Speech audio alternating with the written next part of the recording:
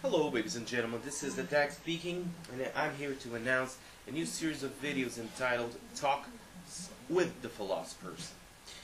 This series is focused on my correspondence with a number of philosophers, some more, some less known, but essentially comes from my personal questioning of how the world works, and whenever I have doubts, like I shared with you in previous videos, I try to go to the source in a sort of investigative report manner. So I try to bring to you the best lines of reasoning, the best theories, the best answers to questions that lots of people like me, and I believe you too, have about how the world works, what is ethics, what's the object of evaluation of moral propositions, how can you know what is moral, what's the good, what is right, what is wrong, what does it mean to be right, what does it mean to be wrong, blah blah blah blah blah blah blah blah. What's it all about? So, in this first episode of Talks with the Philosophers, I will be reading an email that I received, part of a long series of posts that is not yet concluded, that philosopher Alonzo Fife has written on his blog, Atheist Ethicist. Okay? So I sent him a series of questions. In this concrete email it was 4 questions. And let's see what he has to say about it.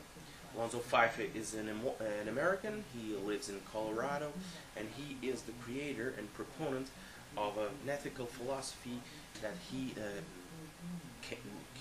named Desire Utilitarianism. So let's all learn about it. And so, let's start. Desire Utilitarianism and Objective Moral Relativism, Part 1. I have received a communication with a set of 4 questions about my basic moral view.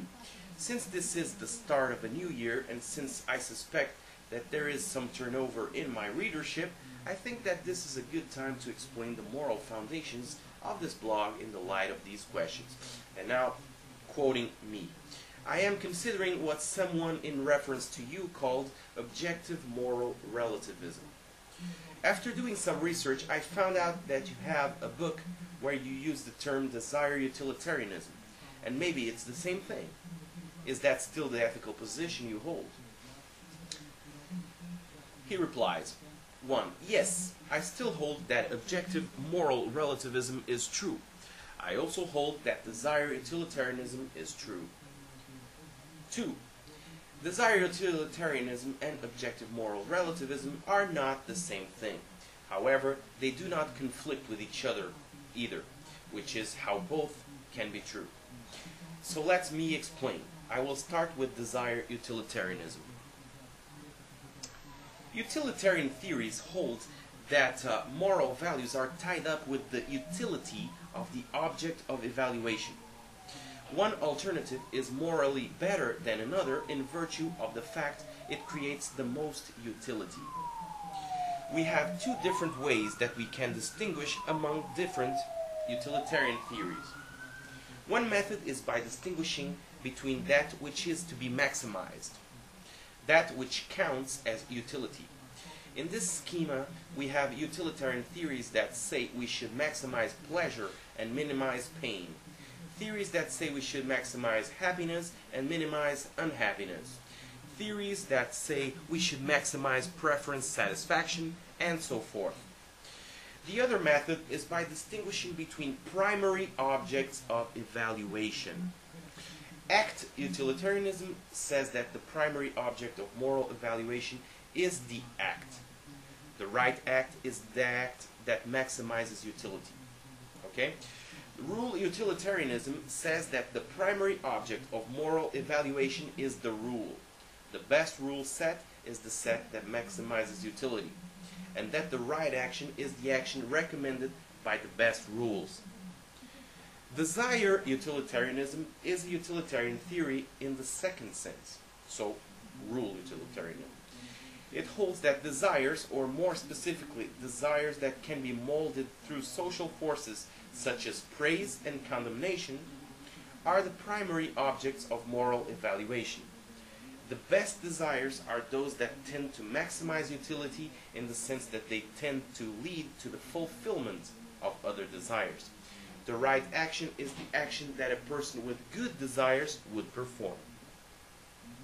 So, what is it that we should maximize? What counts as utility in a desire utilitarianism framework? On this metric, desire utilitarianism is a pluralistic theory. There is no single thing that all people should maximize. Instead, each desire identifies a state of affairs that the agent has a reason to bring about. If the agent desires pleasure, then he has reason to bring about pleasure. If he desires happiness, he has reason to bring about happiness. If he desires the welfare of his children, then he has reason to bring about the welfare of his children. I speak about desire fulfillment in this theory. However, desire fulfillment is not a thing to be maximized. Desire fulfillment is simply a term that I use to refer to a state in which an agent has a desire that P, for some proposition P, and P is true. Different desires have different strengths. We can use the strengths of different desires to choose among different options available. So, a person who has an aversion to pain and a desire that his children are healthy and happy can weigh the value to him of a state in which he is free of pain from a state in which his children are healthy and happy, and to act according to the strongest of the two desires. Yet it is not desire fulfillment that has value for this agent. It is freedom from pain that has value, or my children are healthy and happy that has value.